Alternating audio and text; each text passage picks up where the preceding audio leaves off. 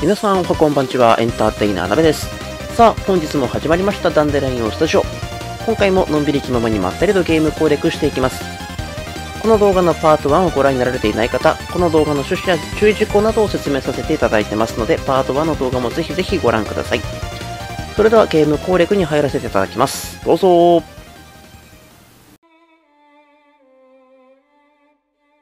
はい、クライスター実況プレイのパート7です。さてまた新しい試練に出かけましょう。今回からなのかな、心が一応、協力してくれるみたいなんですけれども、仲間が増えるっていうのがこのゲームではどういう概念になっているのか、その辺ね、見ていきたいと思います。試練、2、巨食の庭かな。試練が京都をやっていきましょう。私が頑張らないと。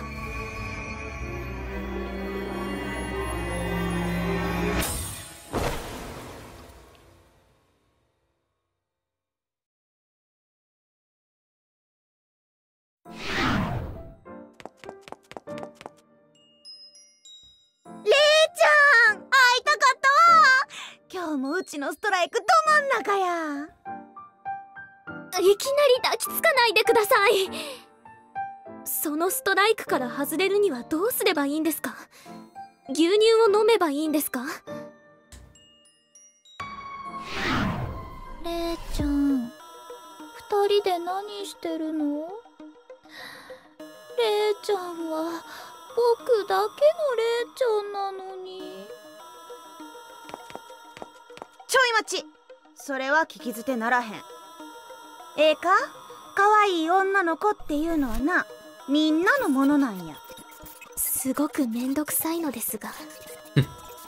それは同感じゃな。それにのんびり話しておる暇もなさそうじゃのう。お主らの戦い見せてもらおうかな。楽しみ。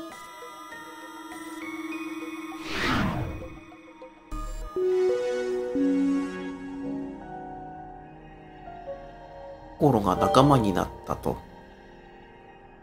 心は拳で繰り出す威力の高い攻撃ができます。攻撃範囲が狭く、一度に複数の敵を相手にするのは得意ではありません。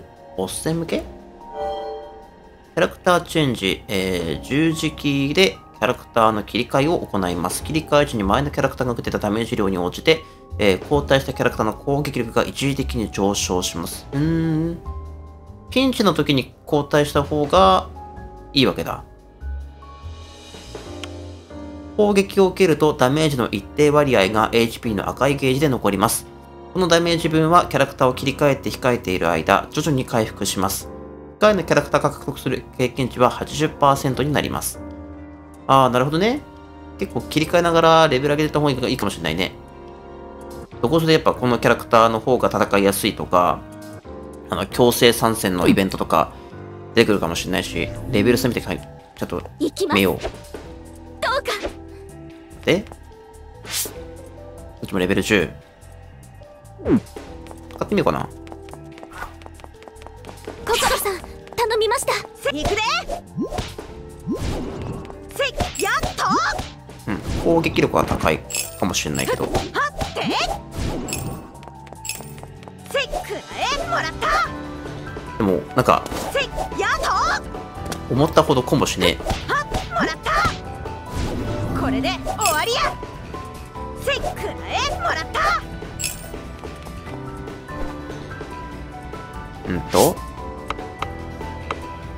でも HP 高えな。攻撃力185。高い。これでも一応リグレットドロップ最終形態つけてるんだけどな。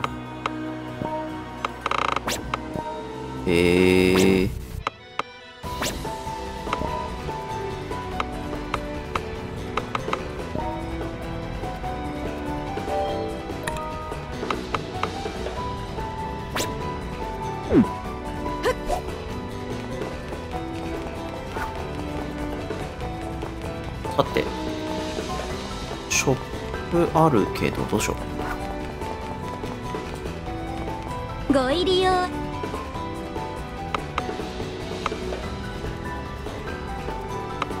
ではあるな。毎度。またのご利用を。練習お願い。行きます。十分強い。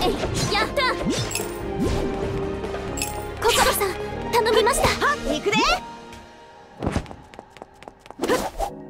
つぶす。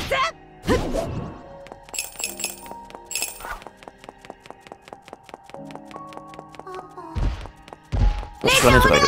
行きます。せいくらえ。いで。は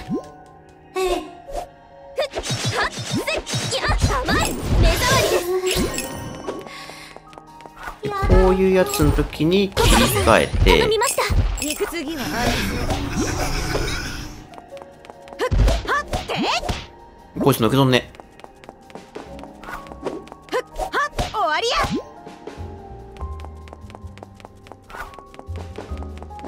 せいこれで終わりや。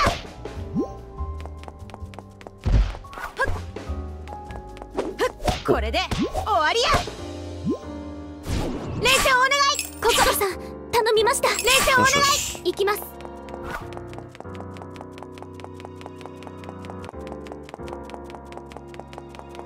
はっせいや甘い。いて。やったはっ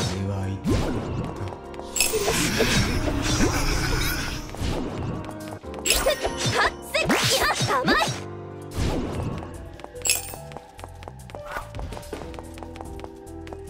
この辺で取り戻す。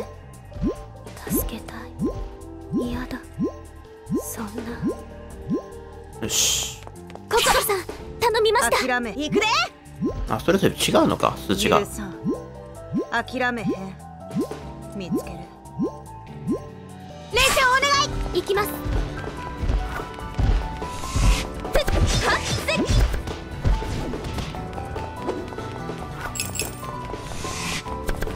はっせいはっせいや甘い。硬えな。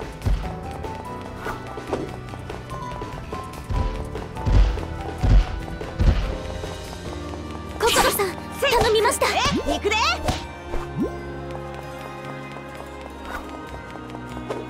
せいこれで終わりや。復帰どうぜ。重いな、動きが。くらえもらった。悪かねえんだけど。練習お願い。行きます。やっぱ基本的にレーンが戦いやすい。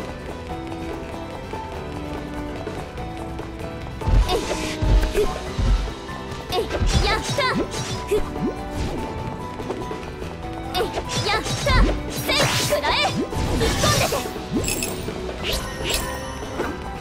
えいやったせいくらえ。心さん頼みました。行くで。と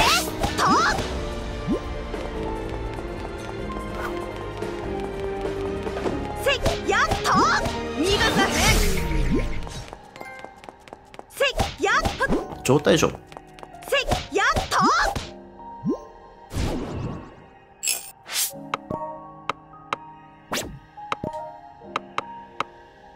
こんなんで貫通するのね。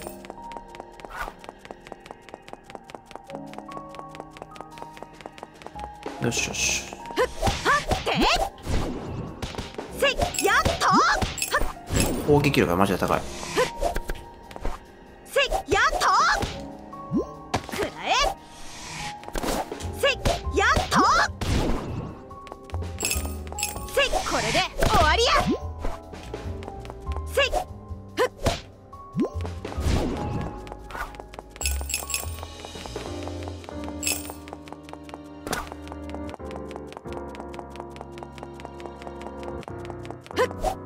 せいあ、持てなかった。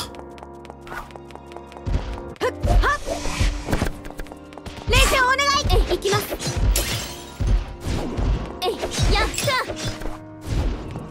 えいやはっせい攻撃力で言えばこれで全然十分なんだけどね。はっせい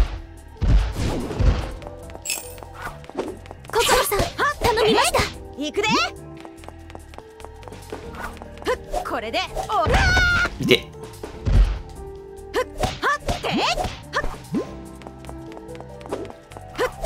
終わりや。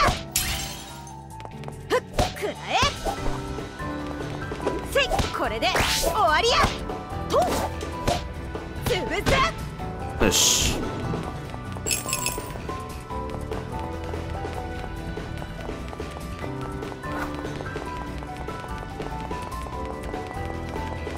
せい。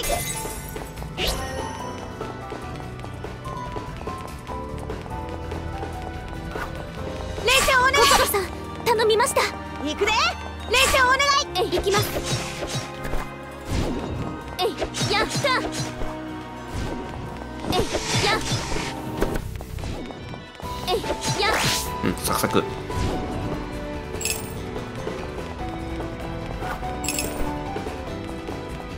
羽よ、うがて。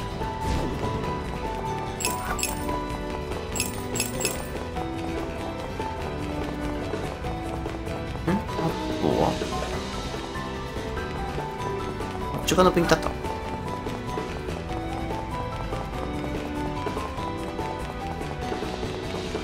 なんか今日なのね、まだそんなに回復アイテム使うほどの事態に陥ってはないから、うん、まだ単純に難易度がそんな高くなってないだけかもしれないけど、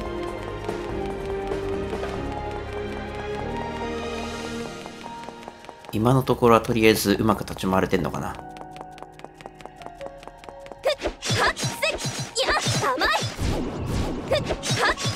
いい加減知って。えい、や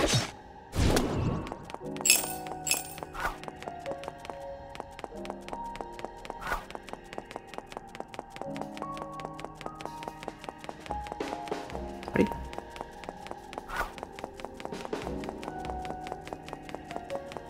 どうでもした。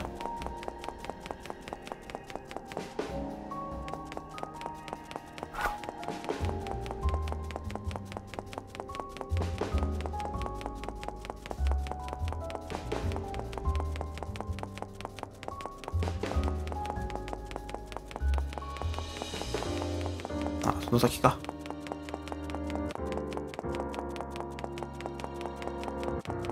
えい、やったこの力で願いが果たされる。心さん頼みました。行くで。せい、やっとこれで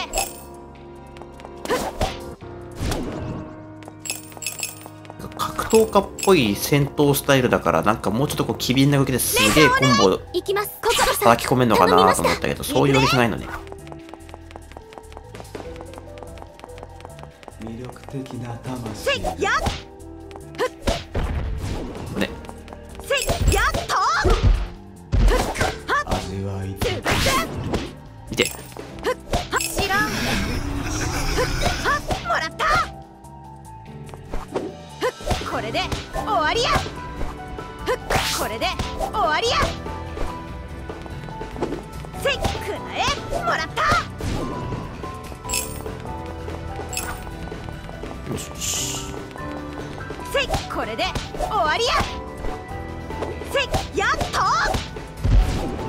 くらえ。もらった。くらえ。もらった。せい、つぶす。やっやっつぶす。せい、やっつぶす。はってせい、これで終わりや。よしよし。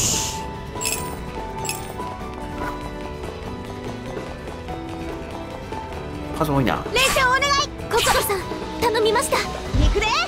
やっはっせい、やっとせい、くらえ。もらった。せい、やっもらった。はっせい、ばっ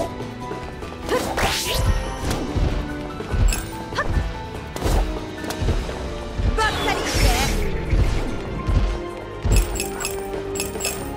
せい、やっとくらえ。これ動きが遅いからな。てまだ避けやすいけど。やっと復帰。よし。はっ終わりや。吹き飛べ。よし。はって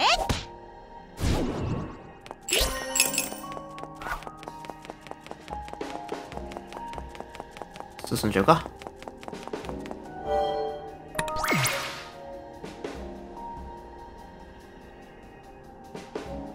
一個のマップが広かったな。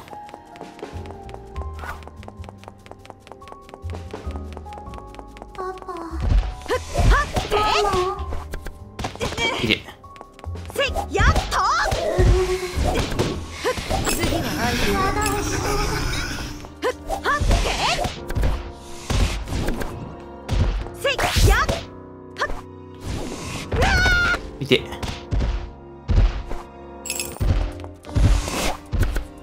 はって逃がさへん逃がさへんばっかりすれおもろなってきたやん。やっとはってやっはってよし。よっしゃパワーアップ。練習お願い。行きます。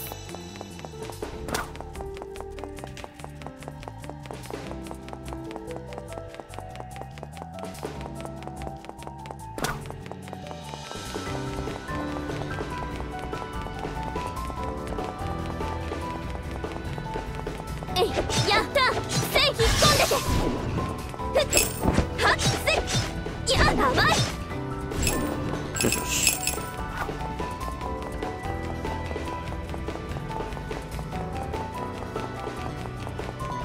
えい、やった。貫け。えい、やった。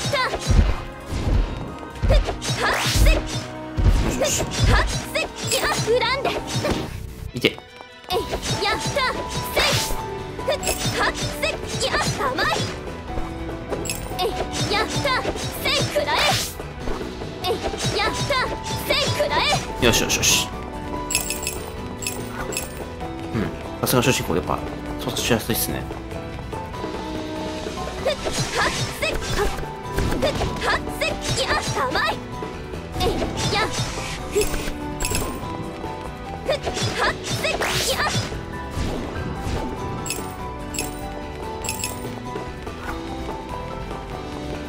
危なすもう。えい、やった。せいくらえ。えい、やった。せいくらえ。えい、やった。せいくらえ。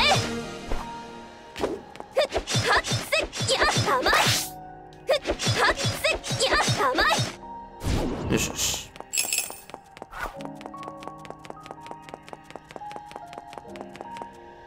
ん？心さん、ちょっと休みませんか？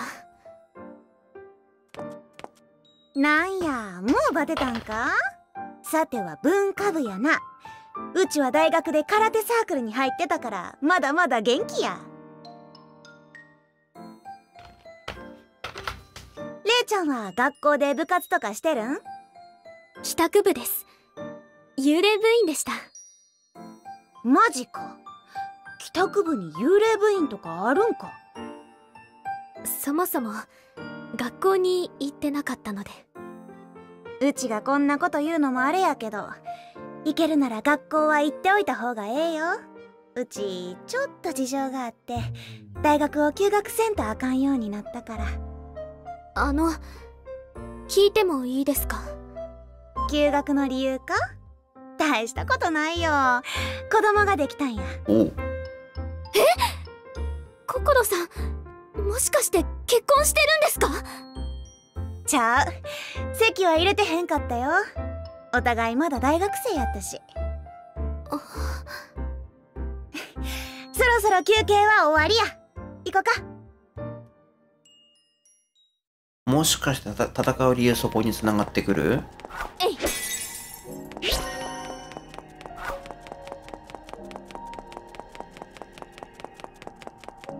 えい、や。だとしたらなんとも重苦しいものするそうだな。ふ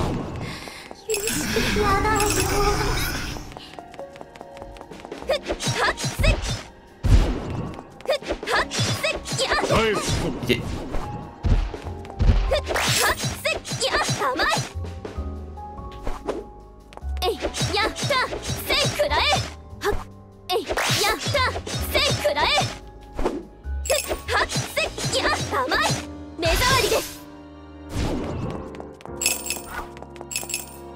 しよし。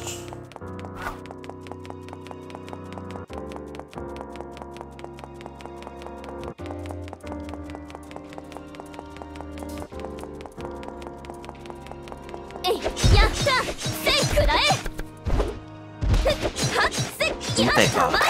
目障りです。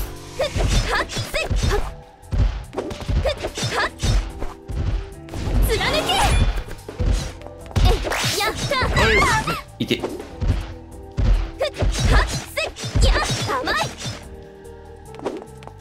お願いします。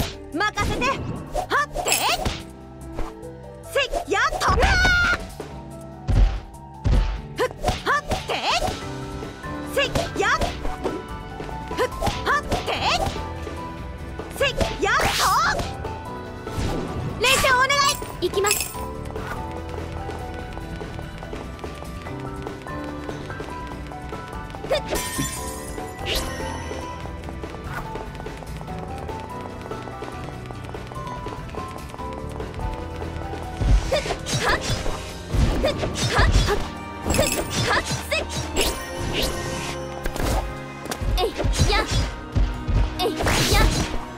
心さん、お願いします。やっと任せて。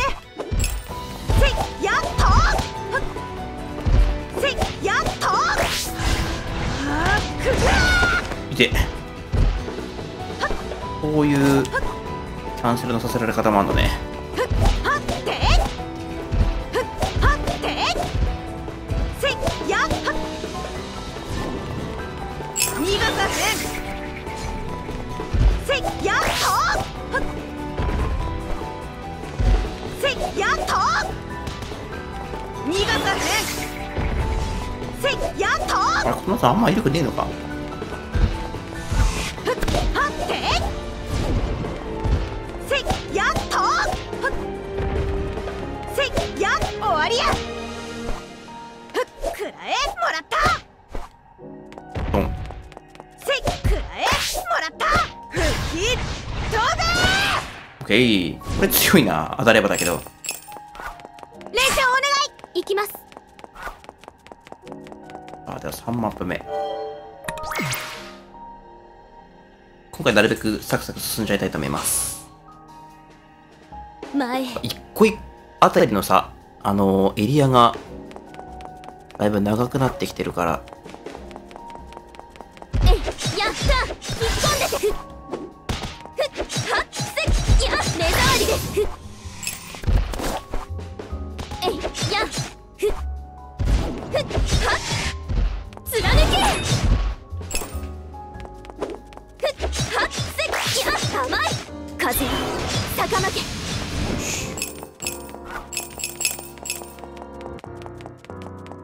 魅力的なはっせや甘い羽よ苦手。どうかお願い。力が増してきます。レベルアップ。心さん頼みました。行くで。せ一応ね、経験値 80% 入るとは言っても、なるべくまんべんなく上げていこうと思います。はってせやっとせやっとはって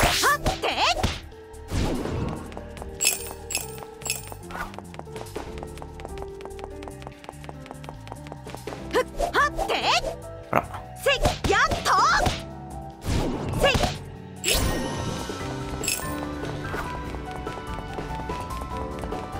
せやっと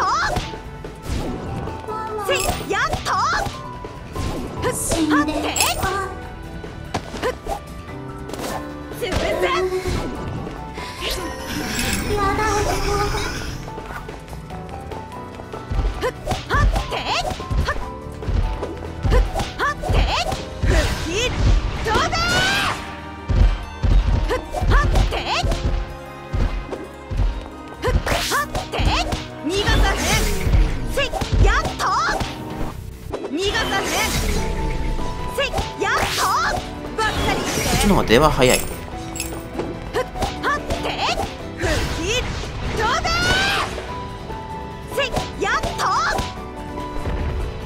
ばっかりして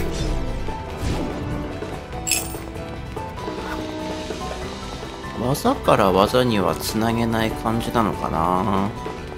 せいやっはって逃がさへんせいやっとはっ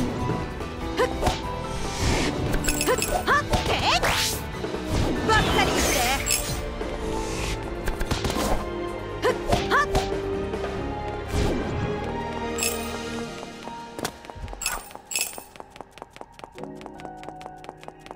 せいやっせいもはやワンパン。せいせいくらえはっくらえふっくらえ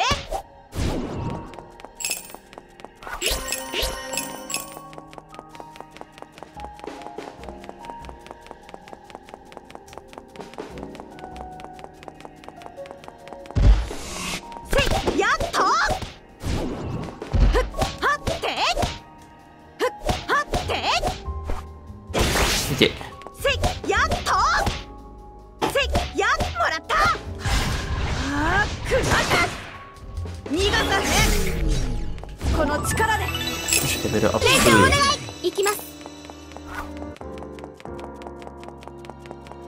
ふっはっせいえいやったせいくらええいや落ちて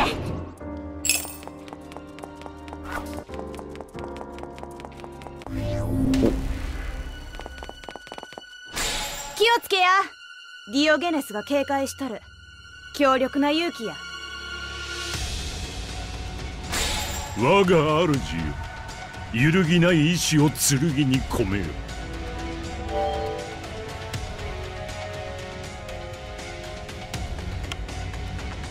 はい。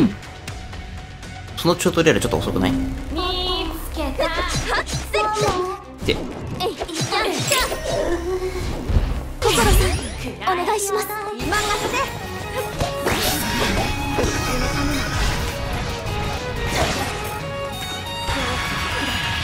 軍務の意志をおののけあっきらせずすべからく砕け混合の意志で、はってレイちゃんお願い行きます。王子よ、その魂の強い。悲しみの夜でこそ輝け敵がいない。涙よルテンシ希望の星へ反対で殺さないで。二度も死にたくない。レイちゃん騙されたらあかんだからお前が死ね。お、さらって言ったな。吹っ切れたみたいやね私が迷うと未来が悲しみますから。それにしてもこの変獄見覚えがあるとは思ってたけどやっぱりそうなんかレイちゃん一度戻ろうか急にどうしたんですか？ちょっと気分が悪いだけやから頼むわかりました。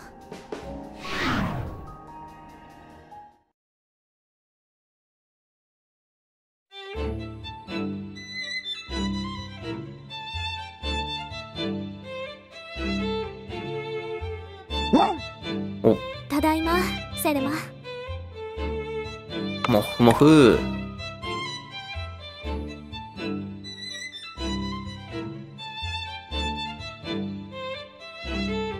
心さん様子がおかしかったな。私が心配するようなことじゃないのかもしれないけど。通話、ストーリー進行によって他のキャラクターと通話することができます。通話できる相手にはアイコンが表示されます。なるほど。なんかやり取りできるんだ。なるほどね。そしたらとりあえず今持ってる断末魔を浄化して、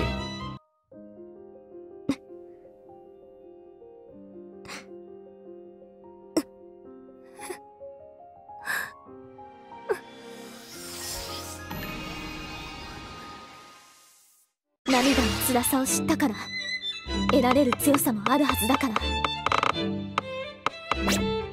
心も頭も整理しましょう。これとこれを組み合わせて、思いを束ねて前に少し整理しましょう。心にはこっちを装備してもらって、心も頭も整理しましょう。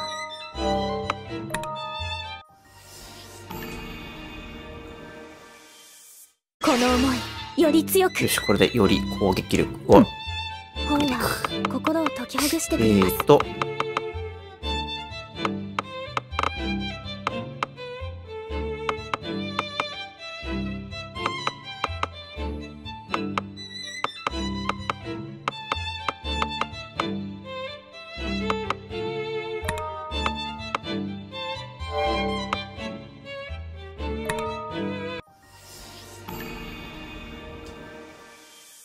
思いを束ねて前に。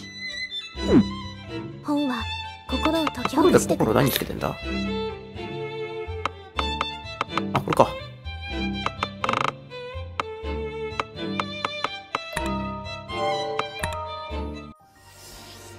手サビ強化。思想も心も頭も整理しましょう。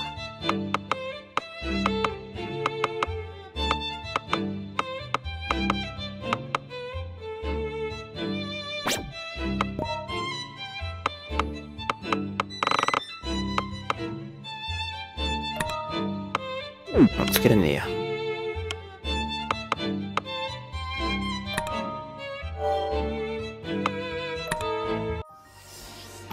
変わることで強くなれるなら。攻撃力上がるんだ。いいね。